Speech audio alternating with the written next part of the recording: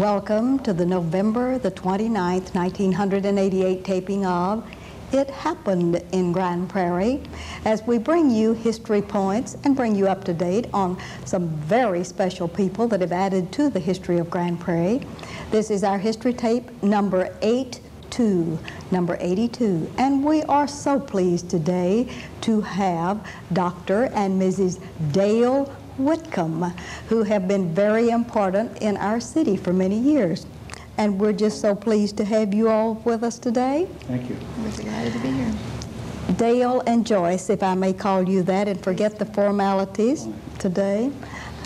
We'd like very much, for those that are going to be using our genealogy, our history tapes for future reference, for you to tell us about your lives. And we'd like to begin with Dr. Dale and let him give us the genealogy, the name of his parents, and maybe where they were born or where you were born, and something about the history of the real Dr. Dale Whitcomb back in bygone days, as our boys and girls would. And if you'd look out into your camera and do that for us, sir.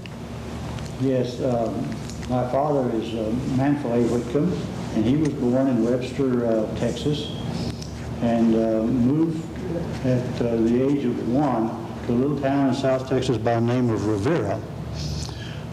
Something that I recall of interest as far as historical background is concerned is that my grandfather, who was a justice of peace in that part of the country, had a document signed by Maul Ferguson, the precinct he was in, and the fact that he was a justice of peace for this particular area. And I found that just recently, since my father had passed away, we found this document. I remember my grandfather telling me about Pancho Villa. He used to come across the border once in a while and raid, and since he was a peace officer, they would get men together and go back and reclaim their cattle. He was on one ride where the famous saying that was made by Captain Armstrong, the Texas Ranger, there was no duty on them paid when they came across, boys, and there'll be no duty paid on them when they come back. Because the Mexicans tried to tell the Americans, we're going to charge duty as they were bringing the cattle back. Their own cattle. Their own cattle. And Captain Armstrong just stood up on his horse and his stirrups and told them that this wasn't going to happen. Drive them on, boys, and they drove them on. That's the wonderful. Mexican militia just parted, and they went back across the Rio Grande River. All right, now we have your father and your grandfather. We'd like for you to add to our genealogy now your mother's name, including her maiden name. Lydia Elizabeth Kruska. She was born in a little town in North Dakota. Cancel. That's right, Cancel, North Dakota. I'd forgotten it for a moment. And she, interesting in her history is the fact that grandfather Kruska wanted to avoid getting into the military. He didn't think the way Kaiser Wilhelm thought, and so he decided that he would take his young wife and they would come to America. And so one daughter was born overseas, but when they got to America, she was pregnant already with my mother. She was born shortly thereafter in North Dakota. So we have a number of our people that are still in Germany, of course. They came from East Prussia. East Prussia. All right. Now, Mr. Whitcomb and Lydia Elizabeth had only one child. That's right. And that was me. And that was Dale Whitcomb. That's right. And where were you born, Dr. Dale? I was born in Indiana. Well, they were certainly traveling around That's from North right. Dakota to Texas. All right. Born in Bremen, Indiana. All right, give us your magic birth date if you'd like to for this genealogy. July 30, 1927. Okay. You're a very young man yet. Isn't that wonderful? Great. And as an only child of the Whitcombs, did you all travel from Indiana? What did he do for a living? No, when I was 5 years old, they came to South Texas, and we lived there in this little town of Rivera until I was in high school, and then we went to Corpus Christi. Thereafter, Came up to the little town over here at Keene, Texas, where Southwestern Junior College is, which is an Adventist institution, and it has now become a senior college.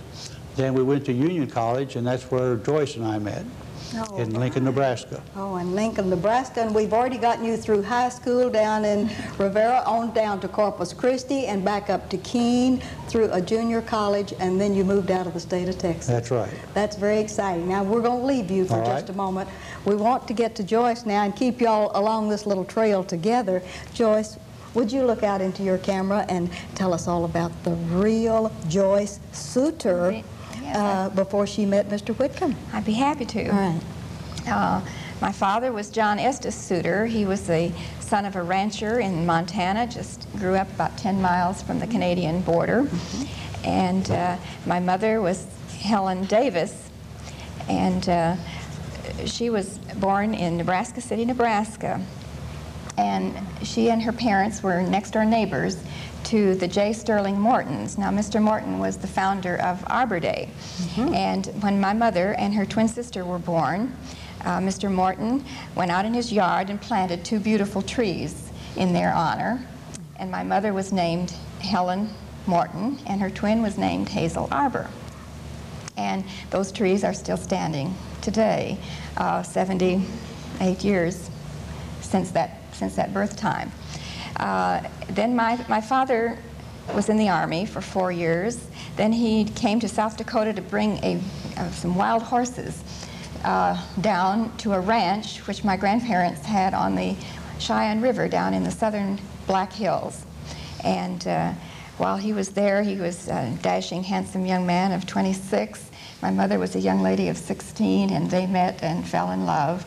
And that's where they married, in South Dakota, and Dad never went back to Montana.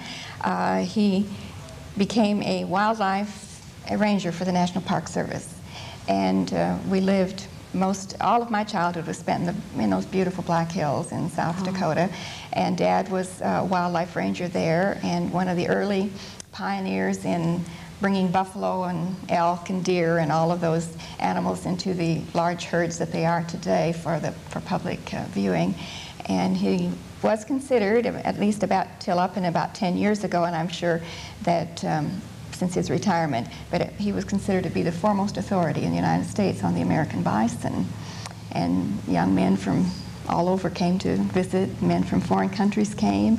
The National Geographic Society used to come down to Wind Cave National Park, and we entertained them in our home, and they filmed Walt Disney's Vanishing Prairie, all the prairie dog scenes. My father was the consultant on that. So from my childhood was sort of a fairy tale and almost a real privilege, you know, to grow up. So just out in nature and enjoying it. I had 2 brothers, an older brother, John, who's a retired forest ranger in the Redwoods in California, and sister Beatrice, who lives in Keene. Her husband is a minister. And a younger brother, Leonard, who's a nurse anesthetist in Redding, California. But we had a marvelous childhood, and during the war, the teachers became very scarce in South Dakota. Okay. And I graduated from a boarding academy, and I had wanted to become a teacher. So that summer I took a little teaching exam at the Black Hills State Teachers College and got a teaching job. At what age? At 17, in a little country school. How splendid. And I mean, it was country. There was no running water, no plumbing, no electricity. And our only heat was this pot-bellied stove in the middle of the room and the outdoor plumbing. And I had children from the 1st grade through the 8th. And I had an 8th grader who was larger than I was, and he used to come to school early and chop the wood for me. And we had to get water from a stream that went by the school. And when the weather was really bad and there were blizzards, and we had some real doozies, my father used to come and get me in this great big roaring red fire truck that belonged to the National Park Service, because at that time he was superintendent of Mount Rushmore National Memorial. That's where we were living at that time. And it was 6 miles down the mountain and a very curving, winding road to the base of the mountain where my little country school was. And he would come and pick me up then with this fire truck, and we would take each of the children home and drop them off at their homes. And most of them belonged to miners or loggers. And I was rehired for another year, but I had saved all of my money, my enormous salary of $135 a month, and put it in the bank and saved it to go to college. And I went down to Lincoln, Nebraska, and that's where I met Dale. All right, tell us about meeting Dr. Dale then. At that time, he was not Dr. Dale. What about this relationship? Well, he came to the school, and he was an upperclassman and very popular, president of many things and real active in school activities and editor of the school paper. And I was a lower classman, but I don't know, we just sort of hit it off. And I remember the first time we had a date, it was for a banquet. And this probably sounds corny to the kids today, but you know, this is almost 40 years ago. And we went to the banquet, and he was master of ceremonies, so handsome and dashing, and I was in my formal. And we were walking back to the dormitory, the girls' dormitory. Everyone lived in dorms then. You didn't live out in apartments or anything. Everyone was in a dormitory. And being a lower classman, I had to be in earlier than the upperclassmen did. And so he was taking me back, and we stopped by this little round walk where divided going off to the different buildings, and all the young people generally stopped there, and that's where you got your goodnight kiss. So he asked me if he could kiss me goodnight, and I said, oh, of course not, I don't kiss on the first date. So he didn't push it, and I was desperate, so I said, well, maybe next time. You know, I wanted to make sure that there was a next time. I had no idea whether he would ask me for another date or not, and he said later that that kind of piqued his interest, that somebody that would say, maybe next time. Maybe next time. Right. That was a good lead line, wasn't it? That was a good lead line. But Dr. Dale, could we interrupt her and get your point of view, not on the particular situation that we've just described, but tell us what brought you to the college and bring us along with your part there after you left Keene. What motivated you to go to Nebraska? We only had 2 years of college at Keene at that time, and so I had to get my last 2 years. My grandfather that I had spoken of earlier was also a registered nurse, and he had worked with the famous Kellogg of Kellogg Foods. He saw that when he was working with Dr. Kellogg, he saw that the men in particular were very reluctant sometimes to ask the nurses for help, especially after prostatic surgery or something of this nature. And so he kind of took those people under his wing, and Dr. Kellogg saw this, and so he asked him one day, he said, would you like to go to medicine? I'll see that you can go to med school. And he said, no, I'd rather become a nurse and come back and take care of these patients of yours the way they really need to be taken care of. And that's how he became a nurse. And then he was very influential in my life.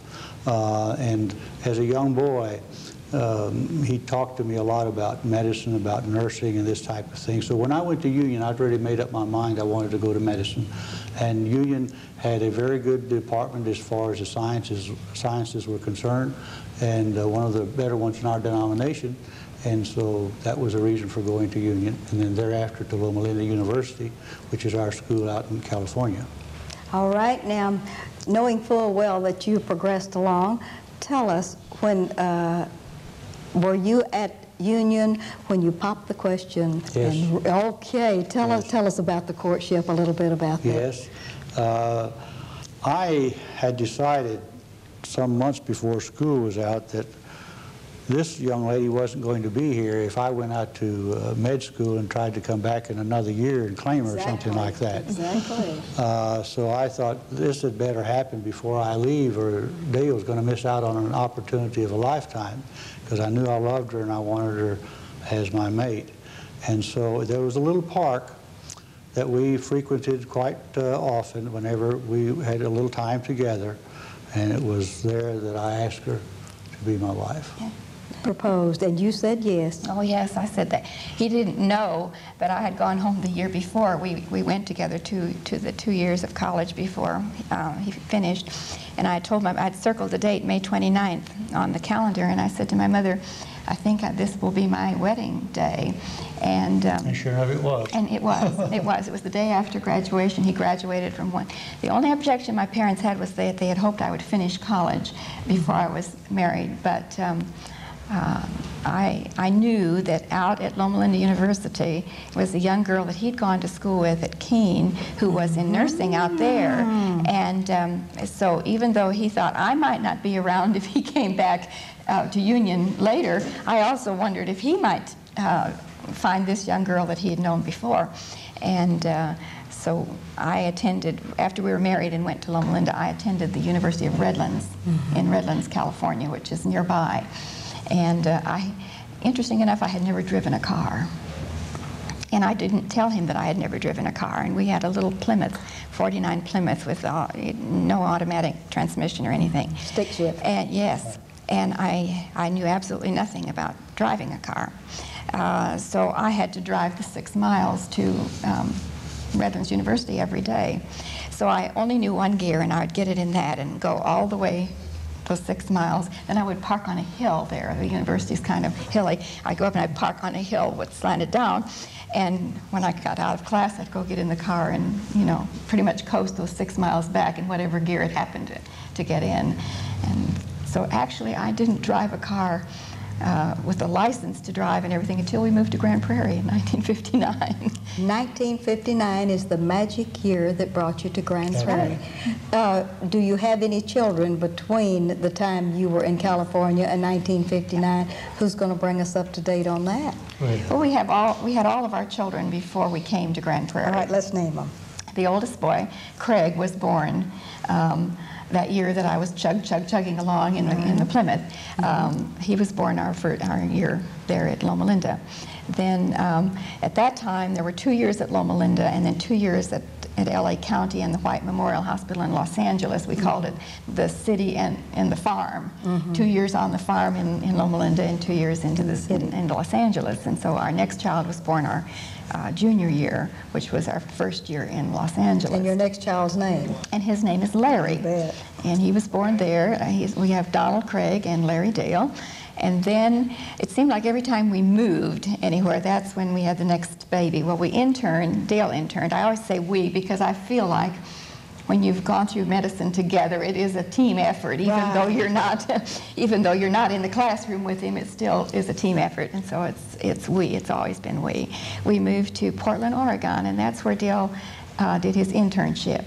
He had a 1-year rotating internship there, and that's where I became pregnant with Karen, and then he was to go into the Army as soon as we got out of there. He was to go into for 2 years into the military, and we had expected to have Karen in wherever he was stationed, but they didn't get around to getting him in till in January of 57, and so we were staying with his parents down in South Texas, and that's where Karen was born. So she likes to say she's our only Texan. The boys were California boys, and she was born in Texas. Wonderful. Now let's get back to Dr. Dale for just a few minutes. Tell us about your military service, and then you're coming back to Texas in the 50s so that we can bring you here and tell everyone in Videoland exactly what you do here in our city now.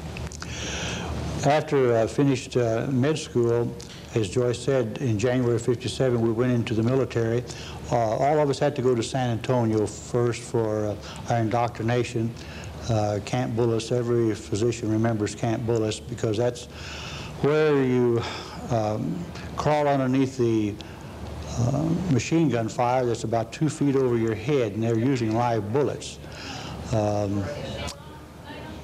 We stayed there about 8 weeks for our indoctrination, and then I went to the Presidia in San Francisco, and thereafter was assigned to a recruiting main station to take care of men that were coming into the service through the draft, and also men that were already in for the state of Idaho and eastern part of Oregon. What brought you to Grand Prairie, Texas?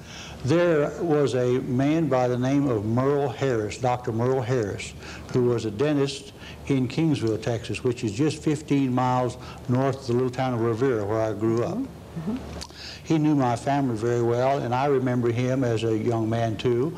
But of course, after I went away to school, I really lost contact with Dr. Harris. But through the interim, he had moved up here to Grand Prairie and became acquainted with Dr. Miller, who first started the hospital. And as Dr. Miller was looking around for someone to come in and practice with him, Dr. Harris and him were talking one day, and he said, you know, I don't know much about this young man because I haven't seen him for a while, but I knew his parents real well. And why don't you, I bet he's about ready to come out of the military. Why don't you go and see him and talk to him?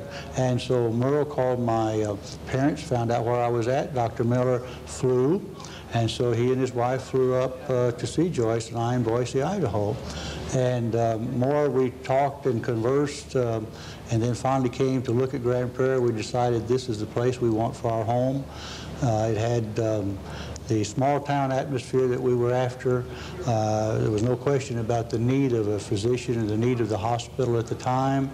And we had a church school here for our children, just everything that we really wanted.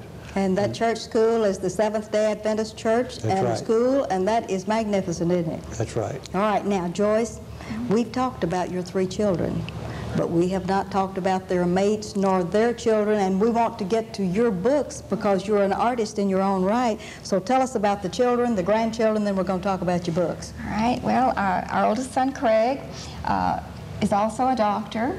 He's family practice, and he's wonderful with old people. He really is good with geriatrics. And while he was in his residency, he also graduated from Loma Linda. All of our children graduated, including our son-in-law, from Loma Linda University. And but he took his residency in family practice in Houston at the University of Texas Medical Branch there.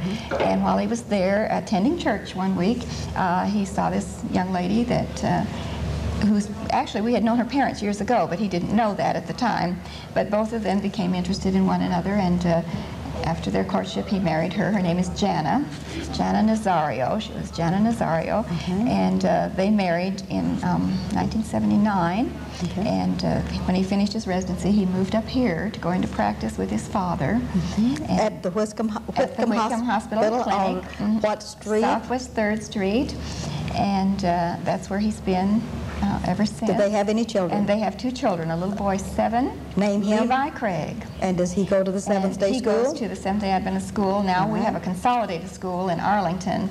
Our school here that we had for so many years has closed down at part of the times and to a larger school. They have a very nice day academy in Arlington, and Levi goes there. He's in the 1st grade. And they have a little girl, 7 months old, Lacey Lynette. And so those are our 2 grandchildren. Then our next son is Larry. He is also a doctor. He's a surgeon.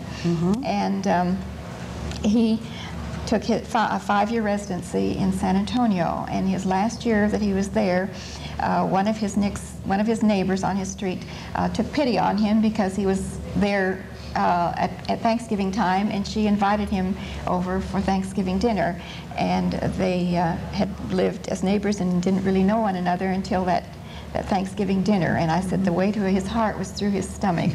And she found it. And her name is Deborah Grebe. She's a Houston girl. She's an accountant, a marvelous young lady, and they've been married about 3 years now. All right. And then Karen, our daughter, probably has the most interesting courtship. And Karen couldn't decide between music. She's a very talented musician. She couldn't decide between music and some field of medicine, but she did not want to be a doctor. She didn't feel that she wanted to spend her entire life doing that. So she couldn't make up her mind, decided to go 1 year of college to London, England. And she went over there, and while she was there, she met a young man from Sweden who comes from a family of physical therapists. And they fell in love, but he went home to Sweden, and she came back to the United States. And they couldn't see how there was any future for them with him in one country and her in another. But he wrote me the sweetest letter, and he told me, he said, now you've had more experience in romance. And he said, he says, I just think of Karen all the time. He says, I think of her in English, but I dream about her in Swedish. And he said, I would really wonder if we have a future, but I don't know what to do about it. Well, Mother knew what to do. She sent him a ticket to come over and spend the Christmas holidays with us, with no strings attached. You know, if you, after 2 years they hadn't seen one another, if you still have any feelings, fine. If you don't, you've just had a nice experience. And so then he came over and spent those 3 weeks. They fell back madly in love, but he had 2 years of a year of military duty in Sweden to do. He went back, and Sweden, of course, you know, has a history of being a neutral country. They don't fight.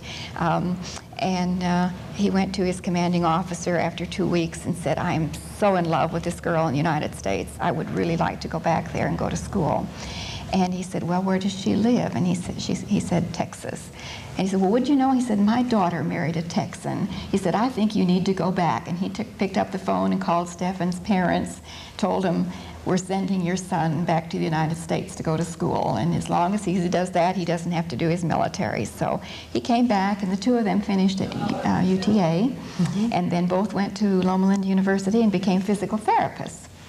And Stefan is now chief therapist at Harris Hospital in Fort Worth, and Karen has her own practice here in Grand Prairie. She has a private physical therapy practice here in Grand Prairie. What an exciting career. Isn't that wonderful? It was. It was a great fun. And I don't know whether it's the writer in me or what, but this, you know, enjoying this vicarious romance with my child was real exciting and enjoyable. And speaking of careers, before we run out of time, let's show and tell your books. All right.